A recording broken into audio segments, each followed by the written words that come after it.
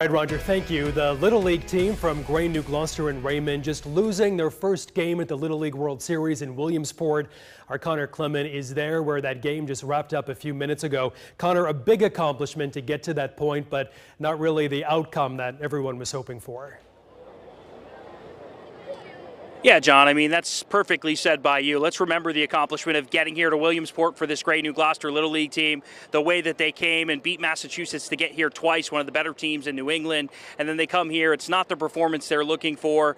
They got off to a slow start. They had ace pitcher Caden Oliver on the mound for them. He struggled, and it's not something we saw from this team really in their postseason run. They went 12-0 leading into this game. They outscored opponents 82-9, and the Seattle team just came out and hit the ball where this Maine team wasn't. They hit it into gaps. You know, they played good on defense. Maine struggled on the defensive side of the field. They had 4 errors in this game, and they ultimately lose this thing 10-0. Now, the good news is it's a double elimination tournament, so Maine has another chance to right their wrongs here and get back in the winners column. They're going to be back playing on Saturday afternoon at some point here, I believe at Lambeau Stadium, where they just played Seattle, the Northwest region team. So it's not all over for this team from Gray, New Gloucester, Raymond, but a tough one to start things here in Williamsport, day one for their first game of the Little League World Series. We'll continue to track their appearance here in Williamsport. We'll have more coming up at 5:30 and 6. For now, reporting in Williamsport live, Connor Clement,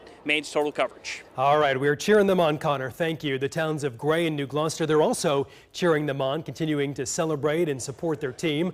Our Miles Hood joins us live from New Gloucester, a watch party there. And Miles, I'm sure a lot of disappointed fans there this afternoon.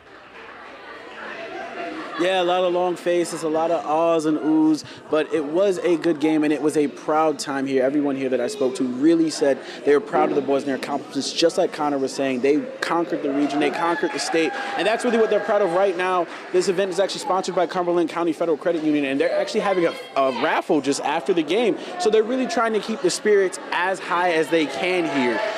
And like Connor was saying, this is a double elimination thing. So while the team is not down, they are not out. And so this community will continue to support their boys as they chase history. I'm going to send it right back to you guys reporting in New Gloucester. I'm Miles Hood for Maine's Total Coverage.